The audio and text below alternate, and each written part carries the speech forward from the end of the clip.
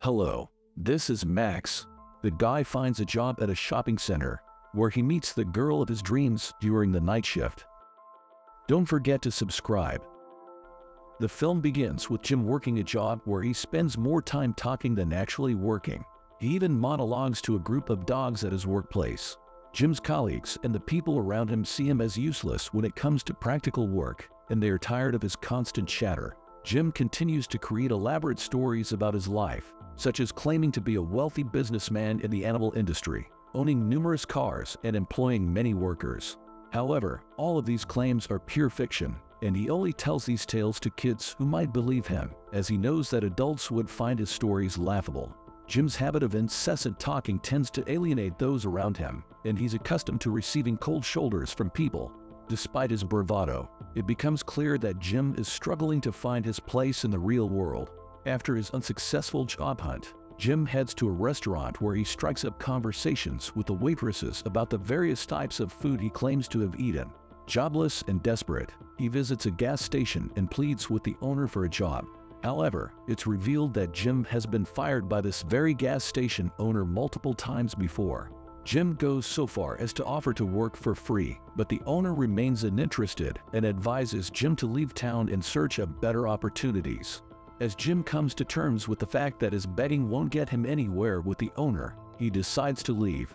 It's at this moment that he spots a beautiful and wealthy girl named Josie, who arrives in her fancy car. Jim immediately switches into gentleman mode, and Josie seems to appreciate his made-up polite behavior, responding with giggles and a wave from her car. Just as Jim and Josie seem to lock eyes, Jim's father, Bud Dodge, who appears to be fed up with his irresponsible son, approaches him and questions why he doesn't have a job. Jim quickly lies to his father, claiming that he didn't get fired but instead resigned from his job. His father is skeptical but doesn't press further. Bud then forcibly takes Jim home, leaving a less than impressive first impression on Josie. That night, during dinner, Jim's sister informs the family that Josie has left town as she's moved to New York. However, Jim contradicts her, stating that he saw Josie earlier that day and even had a cup of coffee with her. This revelation surprises his father, who then proceeds to share the unfortunate news that Jim has lost his job again and won't be able to pay the rent. Jim's situation continues to unravel as he struggles to keep up with his web of lies. The next morning, Jim's father is clearly frustrated with him for sleeping in late. He wakes Jim up and drives him to a mall called Target. During the drive, Jim's father tells him that if he doesn't secure a job at Target, he'll be sent to St. Louis, where his uncle lives and works as a gardener. Jim isn't pleased with this prospect and attempts to emotionally manipulate his father by asking if he wants Jim to move out of his life. His father clarifies that he just wants Jim to move out of his house, not out of his life. Once dropped off at the mall, Jim goes inside for a job interview. During the interview, the mall director mistakenly believes he is interviewing Jim for a different job vacancy, one that Jim didn't even apply for. Jim plays along and doesn't correct the director's error. When the director offers him a job and a number, Jim rejects it, stating that it's not the number he had in mind and requests the number 45 instead. The director agrees, and Jim quickly accepts the offer. As the interview is about to conclude, the director receives a call, learning that the intended candidate for the job is running late due to a missed flight. He realizes that he's offering the job to the wrong person who isn't even suitable for it. Consequently, he offers Jim a position as a night cleanup boy for $4 an hour, and Jim agrees to take the job. In another scene, we see Josie's wealthy father having a meeting with two gentlemen. Josie enters the room, and her father asks her to greet the two men.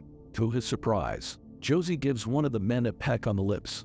After the meeting ends and the men leave, Josie's father, Roger, enters her room and sternly warns her not to repeat such behavior. That same night, two men are shown stealing a car, setting the stage for further developments in the story. The following day, Jim once again manages to surprise his father and the rest of the people around him.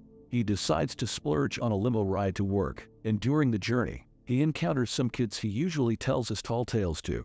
This time, he spins a yarn about heading to the airport to catch a flight to Paris for a meeting with the Vice President of Bulgaria. Upon arriving at his workplace, Jim adopts a boss-like demeanor, though his co-workers remain oblivious to his true identity. Meanwhile, Josie is at the mall too, engaged in shoplifting after hours. Later that night, Jim's boss, the head custodian, approaches him and outlines his duties, including cleaning the coffee maker and ensuring the entire mall is spotless. Jim is taken aback by the responsibilities. As the boss departs, he locks Jim inside the mall without any concern and even turns off the lights, leaving only the aisle lights on to avoid a high electricity bill. Initially frustrated, Jim eventually resigns himself to his fate and begins cleaning. However, he struggles to operate some of the equipment. During a break, he munches on snacks from the store. Feeling bored, he attempts to call his parents to discuss Christmas plans, but they are uninterested and hang up. Jim decides to explore the mall and starts enjoying himself. He even plays some drums and tries on a pair of roller skates, gliding around the empty mall. While skating, he unexpectedly spots Josie, causing him to lose balance and stumble.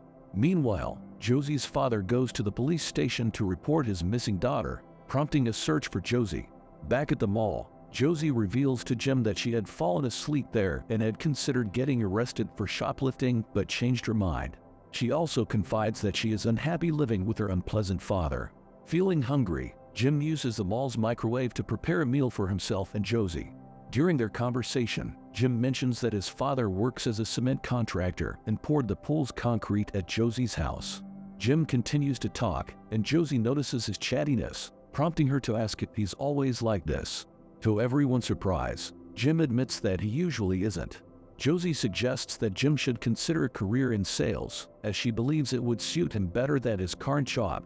Jim mentions that he tried sales once but didn't excel at it. After their meal, they sit down to chat, and Jim boasts about his preference for smoking an expensive cigarette after eating. Josie then reveals that she's known as the town liar, leaving Jim momentarily upset upon realizing that people are calling him a liar too. Jim quickly brushes off his momentary upset and resumes talking animatedly. Josie then reminds him of the extensive cleaning he still has to complete. Jim, however, dismisses her concern, noting that there is plenty of time until morning. Josie confesses that she had planned to steal some items because she wants to get arrested as a way to escape her despised father. She tells Jim that he's lucky to have a life he enjoys, but Jim disagrees, revealing that he's far from content with his job as a night cleaner. Jim takes offense, thinking that Josie is highlighting his flaws, and returns to his cleaning duties. While Jim works, Josie plays rock music, and Jim starts grooving to it. When Josie sees him dancing, she abruptly turns off the music. Using the mall's public address system, Josie addresses Jim, urging him to share the truth about his aspirations and whether he genuinely enjoys living with his parents. Jim responds that he wasn't lying earlier, but Josie pushes him to open up further. The two engage in a conversation about their desires and the challenges they face. Jim eventually admits that he wasn't completely honest earlier. They both start discussing the negative aspects of their lives. Jim points out that, despite being wealthy, Josie wants to steal to escape her unpleasant father. In turn, Josie mentions that Jim is squandering his freedom. Jim questions why Josie couldn't simply talk to her father or leave him, and she responds with the same reason that Jim can't bring himself to leave his parents. The fear of living alone holds them back from taking that step. Josie suggests to Jim that they should leave town and move to California. At first, Jim is hesitant, but when Josie confides in him about the mistreatment she faces from her father, he agrees. Josie reveals that she has $52,000 in her purse, which they can use to start a new life together. They decide to run away in the morning, and their excitement leads them to dance together, culminating in a kiss. Meanwhile, Josie's father and the sheriff arrive at the mall in search of Josie. They question Jim about her whereabouts, but he lies, denying having seen her. As Jim and Josie continue to enjoy themselves while waiting for morning, two thieves manage to break into the mall. As Jim and Josie skate, they encounter Nestor Pyle and Gil Kinney, the two crooks, and accidentally knock them unconscious. When Jim and Josie realize the crooks are unconscious, they attempt to hide. However, the thieves soon regain consciousness and begin searching for Jim and Josie. They find them and demand that both lie down, interrogating them about their identities. Jim manages to trick the thieves and forces them to surrender.